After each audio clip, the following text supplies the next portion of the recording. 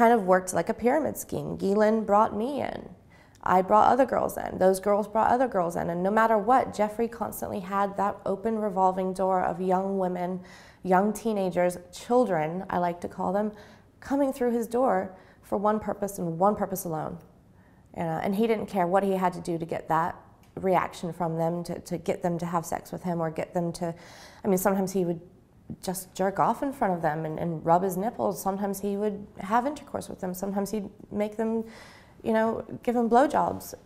Ghislaine participated in these acts with him as well, you know, and that was just the never-ending cycle. That was every single day.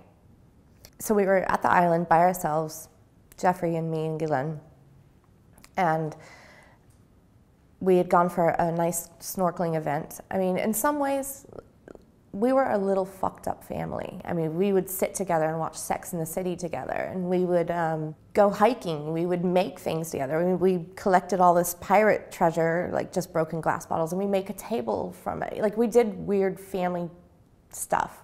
All right, so it just wasn't all about that, but that was how this worked, the inner goings of it. You know, it was, all right, you need to have sex at least, you know, Jeffrey needs to have sex at least 7 times a day and have this happen at least, you know, this many times a day. But in the meantime, you know, we're gonna sit back and have some popcorn while you're giving him a blowjob and watching Sex in the City. Like, it was just really screwed up, kind of a little family unit for a while.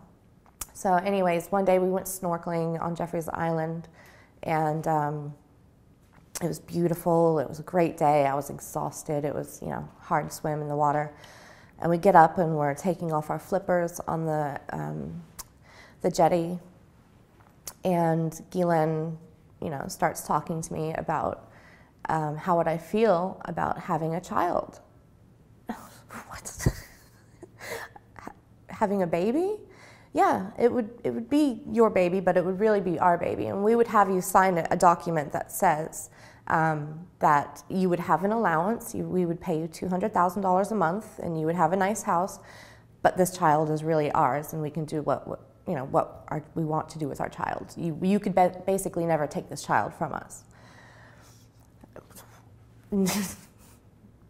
I said, okay.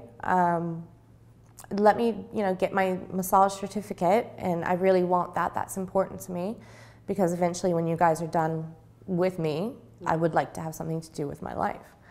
Okay, we'll work on that, and blah, blah, blah. So a few months later, he sent me to Thailand to go get a massage certificate, right? On top of picking up another girl for him, of course.